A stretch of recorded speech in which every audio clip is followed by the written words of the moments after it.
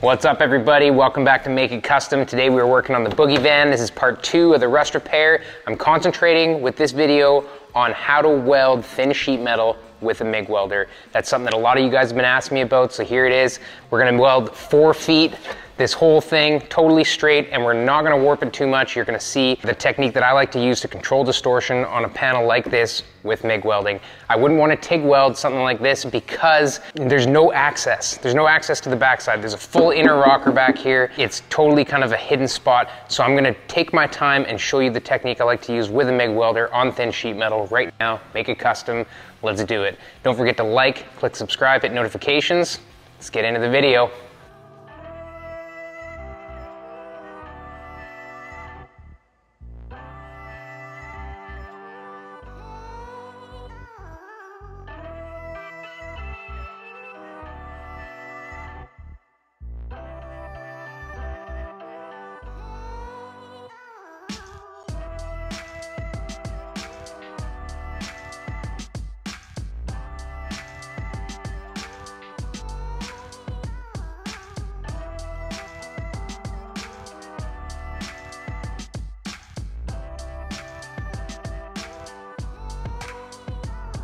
All right, so we got it all cut out here, exposed the inner rocker. Do have a little bit more rust in the wheel lip than I anticipated once we took this trim off. I just wanted to go over what tools I use to get this off. I've tried a bunch of different ways over the years. I've tried spot weld drills. This is how I do it.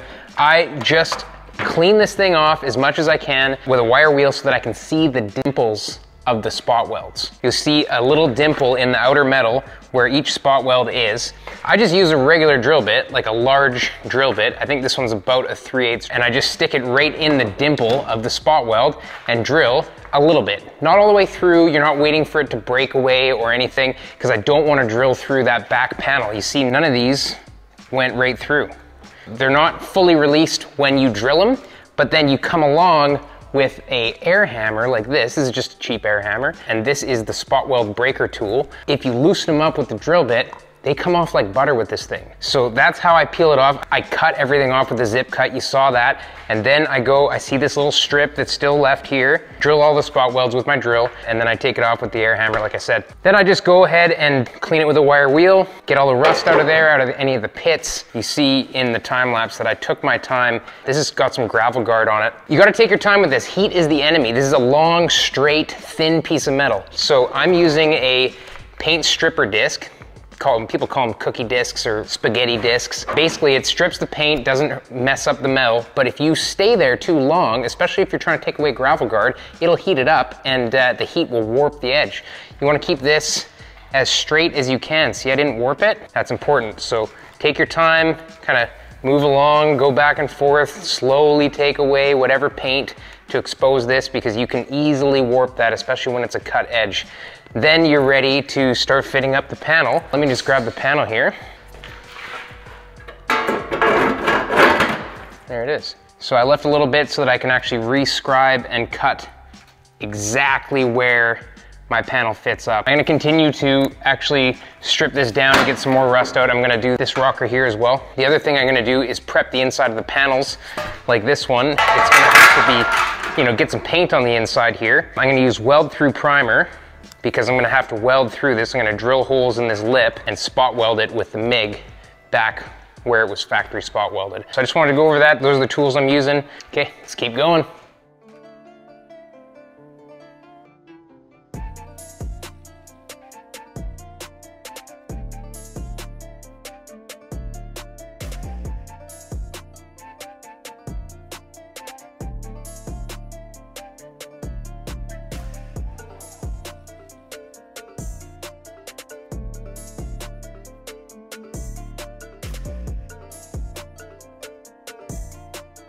So I just want to show you guys something. When we were talking about drilling out spot welds and the way I drill them out on a van that were, the rusty chunks that we're cutting off where you don't need to save it, drilling out spot welds on something else that you're going to keep, there's a replacement patch panel that I cut out of another van. Obviously they fit the best because they're actual GM pieces.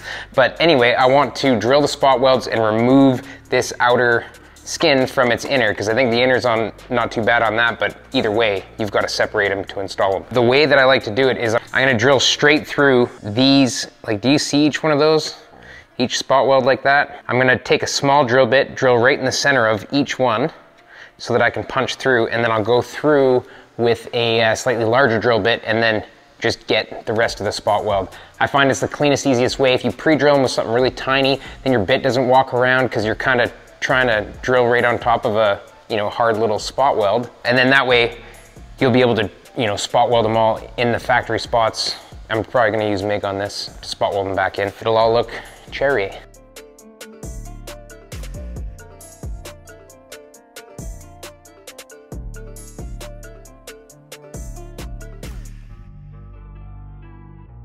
So there's a bit of sound deadening seam sealer type stuff that we're gonna have to get off of there, bunch of gravel guard, but this stayed nice and complete. We didn't really mess it up too much. A little bit of bending where we used a little chisel type tool to separate the spot welds just to break that last little bit. You can see the flange has all these nice holes that we can use for welding it back on. That's how I like to do it. Now I'm just gonna clean it up, get it kind of trimmed to the exact shape that I need, and then we'll start marking it on the van, make our cuts. I did pull the interior stuff out of there. This is right where that wheel well is, so there's nothing down there that can burn. I'm gonna wet it though, just so that sparks don't travel at all, and put a welding blanket in there.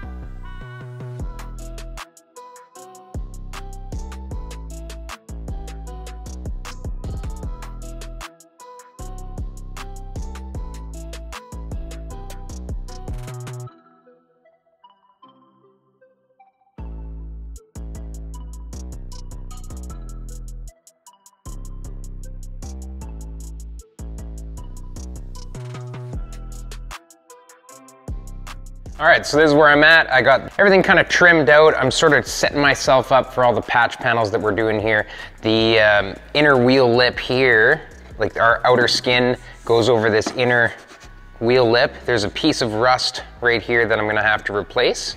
So I kind of work from the inside out. Any of the places that have rust that my outer panel's attached to, obviously those things have to be done first. So there's a little bit of rust here. We've got some deep pitting. I was lucky enough to be able to cut that piece off of the same van. You saw me kind of dissect that inner and outer off that small front wheel lip, and that's this piece right here. So it's actually got this flange on it. This piece here, you didn't even see that because it was fully rusty and gone. This one is gonna go in right about there.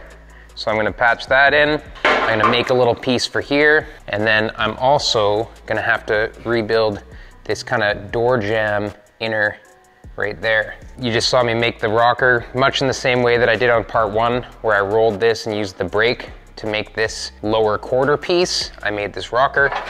So here is my new rocker. That top flange is obviously gonna need to be trimmed to be welded right along this area here. Pretty happy with the way that one fits. I mean, check that out. It's gonna be perfect. That's where I'm at. So right now I'm just gonna hop to it, get on patching in this inner piece, and this door jamb inner piece, and then we'll talk about it again and continue on with the outer sheet metal. We're also gonna do a little bit of prep right after that. Get everything clean, make sure that we get weld through zinc primer on everything, and just protect this thing as best we can, because we know they rust out.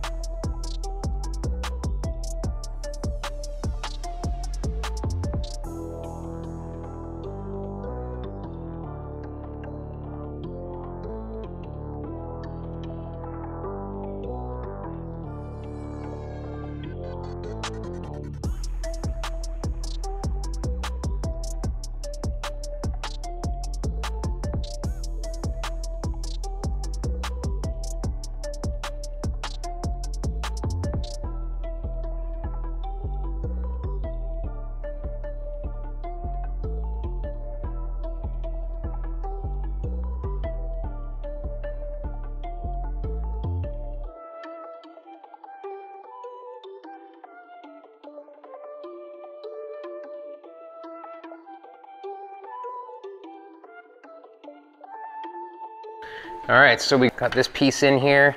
I did have to pie cut this a little bit. I guess the difference between this piece on the other van and this van is the position this was spot welded to this. So rather than sever all those spot welds, I did pie cut that just a little and tip this edge in so that we had kind of a nice profile here. That's all good, it's all in there. This piece kind of laps in behind just a little bit. So I welded that all in. I used the planching hammer a little. It probably didn't need to, but just gave it a tiny bit of shape because it does have a little bit of shape, a little bit on the shrinker. And then this is just a broke piece of 16 gauge. This doesn't even actually spot weld to the outside. It's just a flange that comes down. That's all that is. I welded it on the back side so I wouldn't have a ton of grinding here. Just had to grind a little bit of the penetration off. Cut this lip off. I'm gonna have to cut more of this because I'm gonna probably weld right on this corner edge, right up top here. So this flange will be gone. That's where our rocker is gonna go, just like that. And then our side panels. I do wanna prep all this obviously before we weld it, but I'm gonna actually take all the patch panels and temporarily kind of set them on and fit them as good as I can. And then we'll be able to kind of mark out where all those pieces are gonna go. And I can do some trimming. I'm gonna use rust mort. Rust mort is a rust converter. It's like this acidic thing that eats right into the cancer and the rust. Any of this stuff that's just like a little bit pitted, it just kills it. It just murders it. So there's no more rust cancer in there. So I'm gonna spray that on everything and then zinc prime everything. And then we'll do our final trim and start installing. I also wanna say, I know a lot of you guys are watching this for some MIG welding on sheet metal tricks, tips, techniques, that kind of thing. Rather than go over it on every little piece, I was gonna do most of my kind of explanations on the MIG welding sheet metal side of it when we do the outer panels. This stuff it's pretty strong because it's like interior sheet metal. It's also not super important how perfect that looks. Like there's no structure behind that, so it's gonna be more of a challenge to do the outer sheet metal, and that's when I'm gonna do the explanation and the technique of welding thin sheet metal once we get to the outer side. So bear with me, I know that we're halfway through the video, but we're gonna get there.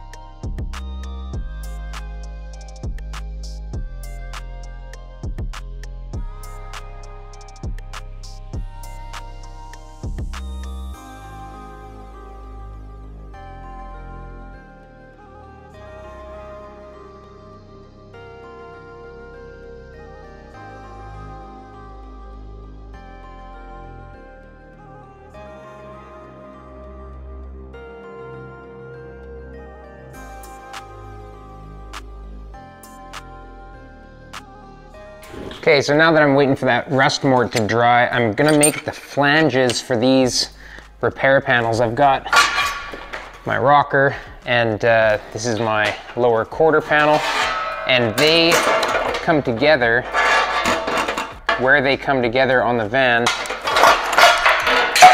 Whoops, they both had flanges there. So those flanges, those tipped edges, because this is 16 gauge, I mean, you could definitely do it, but it would be a ton of work to tip that flange and shrink the flange and make it, you know, perfect on the edge.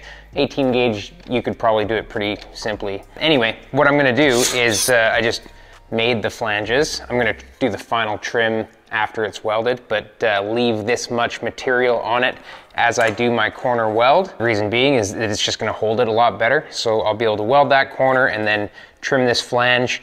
Then if there is a little bit of shrinking or stretching just to get it super perfect, it's already in the shape. So you'll see this 16 gauge can take the heat. It'll look really, really nice. That also allows me to make both sides and match up this edge. So what I'm gonna do, and what I was using those vice grips I dropped for, was to just vice grip these two pieces together. Here's my rocker flange and my sill flange, or quarter panel flange. So I'm just gonna stick those two pieces together, clamp them, and then I'll grind them so they're exact profile, and those two pieces will be perfect. A coach builder would tip the edge. This is kind of a cheat. It's just something I do. It doesn't matter to me, so it'll be plenty strong.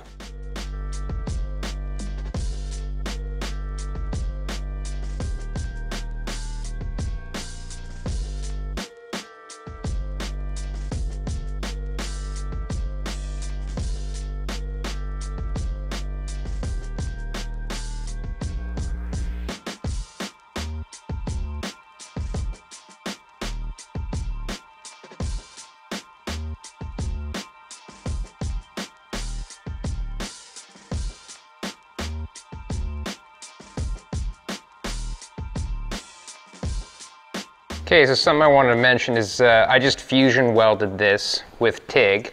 I'm just using a 1/16 tungsten and about, I think, 80 amps, just pulsing it with my foot a little bit. The nice thing about this is that there's very little cleanup. You got lots of penetration, and the heat is nice and even. So I didn't warp the crap out of this at all. It's partially because it's 16 gauge. So I just tacked in a bunch of spots until I was about 3/4 of an inch apart, and then just went for it. I did the same thing on this side. I did get a tiny bit of porosity right down there, so I'll have to fill that up once I grind it, but you can see that it's already kind of just rounds it over, you know, if you have a nice fit. So lots of penetration on the backside, nice and strong.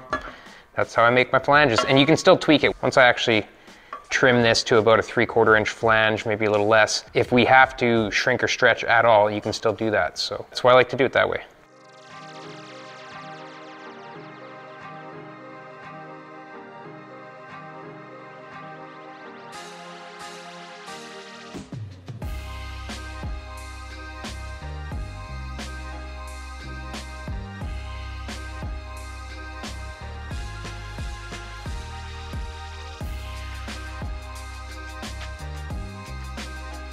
Okay, so I did a few coats of the rust mort. The way to use it is that you keep it wet and make sure all the rust is converted. It all turns black like this. Yeah, just keep it wet, do multiple coats if you need it, and then go ahead and spray a little bit of water to convert this acid.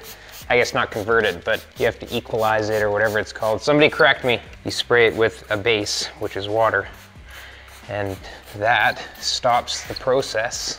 And then you got to make sure it's really dry. I'm gonna use a brush to get right in here. I can't right now because I've just got 2 hands, not 3. Spray it with water, get it all equalized, and then brush it and keep soaking it with water. That should be it. Once it's all totally dry, then we can go ahead and apply, well, I'm probably gonna scuff it up a little bit and then just apply our zinc primer, zinc weld through primer on all the areas.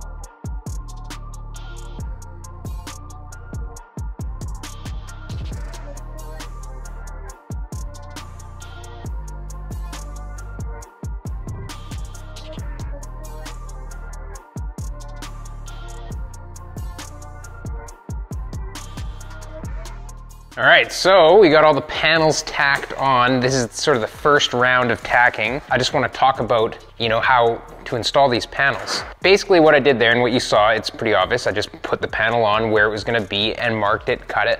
But the thing you need to think about when you are doing that, when you are marking this and cutting it, you need to think about whether or not the panel is overlapping old material and whether or not the panel will shift up a touch by the thickness of the material or a little bit more when you actually set it into place, or whether it won't. So in the case of this rocker, this panel went straight in because there was no material on the bottom.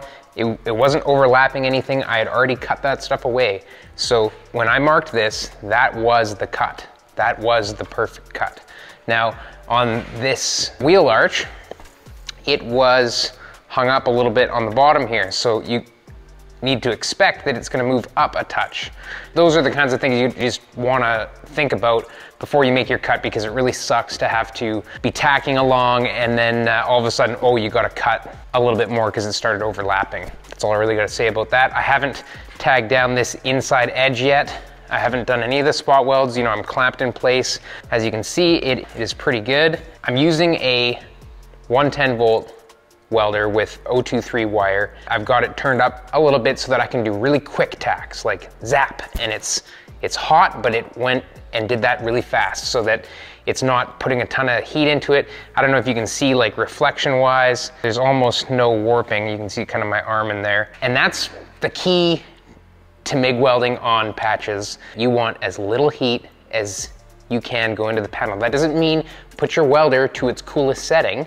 That means you want quick welds that are hot so that they penetrate and they can just be zap, and that's it. That's something that you gotta know, is that to put less heat in, you sometimes have to have your machine up a little bit. I know it sounds weird. It's the same thing with TIG welding. Some guys struggle because they're welding so slow and they got such little heat, they're trying to put such little heat into it. Well, guess what? You're going too slow and it's not hot enough, so you're sitting there adding so much heat to warm up the metal enough. It's the same thing with MIG welding. You turn your machine up, you get a nice tight gaps. The tighter the gap, the better. The more consistent your gaps, the better. Same thing with TIG welding and MIG welding. You want your fit to be as tight and as consistent as possible so that your welds can be as tight and as consistent as possible. Consistency is key. So what I'm gonna do next, all these ones I've lined up so that I can feel anything. Even if you don't really feel anything, there could be a little bit of panel discrepancy, and that's something that we're gonna go over when we grind everything. If it didn't line up perfect, don't grind until your weld totally disappears. If it didn't line up perfect, that's okay, as long as it's close. It's more important to leave the weld on so it's strong. You don't wanna grind it away so that the metal's thin. That's something everybody does. You'll see on mine too, is that one of these panels came up a touch, like just a little bit. I'm gonna stop the weld at the base material, whatever side of this it hits first. So if I'm grinding this and say this is a little bit proud, I'll grind it, and then if it drops down on the other side of the weld, I didn't line it up perfect. That's okay. It's close and it's gonna get a tiny bit of filler and whatever, but don't grind too far. You'll get better at lining it up as you go along, but it's important not to grind too far. If it was something where I had access to the backside and we had a little bit of panel misalignment, we could tack everything, grind the tips of all the welds down, and then I could go with the dolly on the backside and a hammer on the front side, and I could line up all those panels. And then, yes, when you grind away your weld, you're damn right it's perfect. But just take your time. We're gonna weld all this, tack these a bunch more times until we've got tacks every inch or so. Yeah, maybe every inch or so, and that's to keep the panel alignment. If you tack one spot here, it could heat up this side more than this side, and you could get the panel expanding or pulling away, that sort of deal. So that's why we're gonna tack everything everywhere so that it's held nice and tight. It's not gonna go anywhere. And then what I'm gonna do is I'm gonna start stacking my tacks. I'm gonna tack right on the other side of this tack, and I'm gonna let it cool with some air. Some people don't like that. Some people say don't cool your welds and stuff, but yes, it makes it a little bit more brittle. And the reason that would mess you up is if you're trying to hammer it. If you're trying to stretch a weld back out that you've cooled with air and it's kind of brittle and it's MIG welded, MIG welds are a little bit more hard than TIG welds anyway. In this case, it doesn't matter because we're not hammering the welds. We're more concerned about panel distortion. So I'm gonna tack on the other side of this weld, I'm gonna let it cool, I'm gonna tack on the other side of this weld, I'm gonna let it cool, I'm gonna do that all the way. And I mean, it takes time. It takes time to not warp the shit out of it. What you can do is just be efficient in it, tack, be ready to cool it. You're cooling that one, you're already moved over, tack, you're cooling that one, you're already moved over, tack. You just work at it the whole way. It's gonna look really funny and it's gonna look really fast when you see it on time lapse, but that's all I'm doing. You make sure everything's lined up as good as you can be. Use your finger and feel that everything is lined up nice. That's lined up nice, I'll do a tack. That's lined up nice, I'll do a tack. You know, maybe this one's a little bit above this one. I'll use the nozzle of the welder and I'll press down a little bit until they line up perfect and do a tack. That's my technique. You're about to see it. Yeah, everything's going good with this van. That's how I do MIG welding when I can't get to the backside. All right, let's do it.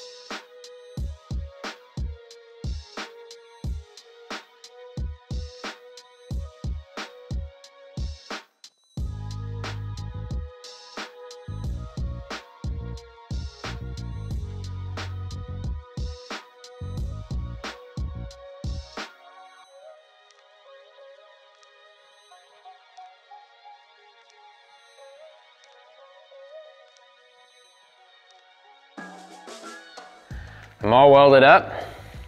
Got everything done. You saw there the technique. You kind of tack, tack, tack, cool as you're going, and then you just keep stacking those tacks right on to the next one. And they've got good penetration. I know that. I've seen the backside of welding like this. It's all good. And the best part about it is that there's not much for warpage. You can see a tiny, tiny ripple almost in the pattern of the initial set of tacks, but you'll see once we grind it, there's like, I'll put a straight edge on that. You'll be able to see it's pretty damn good. Now I'm just gonna grind it all up. Now, grinding technique, you can use an angle grinder. I don't recommend it, but I sometimes do. Just to grind the tips of these welds off, it just saves some of the discs. But just grind the tips of the welds off. You can use a harsher grit, like 36 or something, to grind the tips.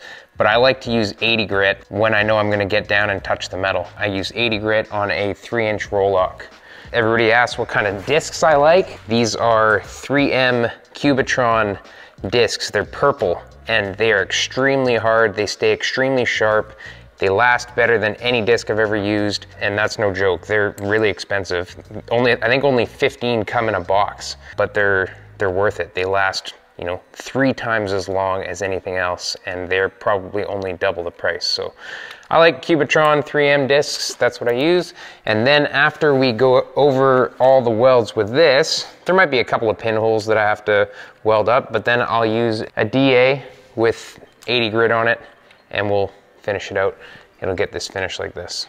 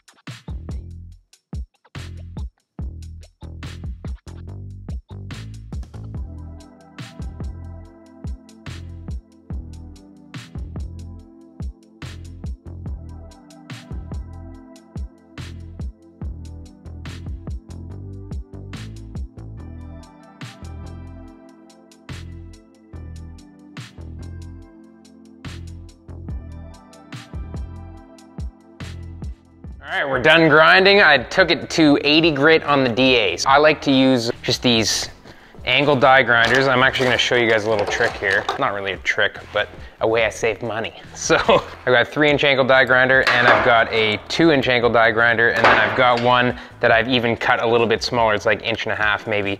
The different sizes are nice for getting into different spots, obviously, but with those Cubitron discs, I'll use them on the 3-inch, and then I don't buy 2-inch ones. I just cut them down, because usually you only really wear the edge. And those Cubitron ones last so long that like the edge will wear out before the center. So I just cut them down, and then I cut them down again. I don't have to buy discs for the other ones. So that's just a way of me being cheap. Anyway, this is how it turned out. It's pretty dang good, if I do say so myself. I'm not gonna do any Bondo just because I don't do Bondo. I hate it. Send that out for people. I'll do it on some things, but anyway, we're not a body shop. So I'm just gonna paint this stuff with rattle can, satin black, and then the bottom's gonna get the same kind of undercoating that it used to have. And that's it. This guy's got a few more steps to go with the metalwork, but this is just step 1. So we're taking care of this side, and you know, the corners of the other door, that'll come later. So step at a time, it's all good. Like I said, this is all just the 3-inch roll lock. I did use the angle grinder to knock down the welds. If you're comfortable being really steady with the angle grinder so you do not touch the sheet metal, you're just knocking the tips off of the weld, then go ahead and use it. It's awesome because it's pretty aggressive, and you can really save yourself a lot of time using that first if you are in a spot where you can be steady. So I'm gonna show you, like I said, the warpage factor here. I don't know if you can see that. Like there's a slight bow in the outside of the body, kind of as per stock, but look at that. There's no warpage. Or I would say little to no warpage. You know, everything moves a little bit, but this stuff stayed Beautiful. There's gonna be a little bit of Bondo if he wants to paint this lower rocker area, but I'm pretty sure this is just gonna disappear as soon as I run the undercoating on it. Yeah, that's what I'm gonna do next. I'm just gonna tape it all off, spray some rust inhibiting black paint on everything, and then I'm gonna tape it off for undercoat, and that's it. So I hope you guys learned something on this stuff. I'm just gonna go ahead and undercoat it now.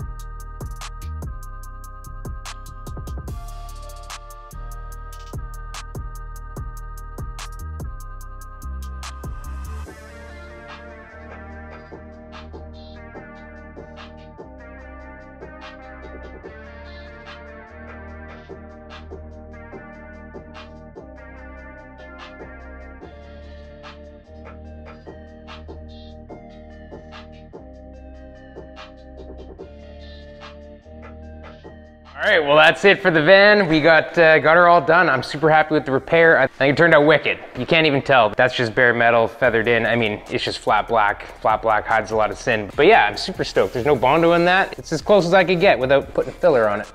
All of it turned out awesome. There's no oil canning in anything. It's wicked. So hopefully you guys learned a little bit about MIG welding on sheet metal and a little bit on how to repair a van, I guess. So thanks a lot for watching Make It Kustom, everybody.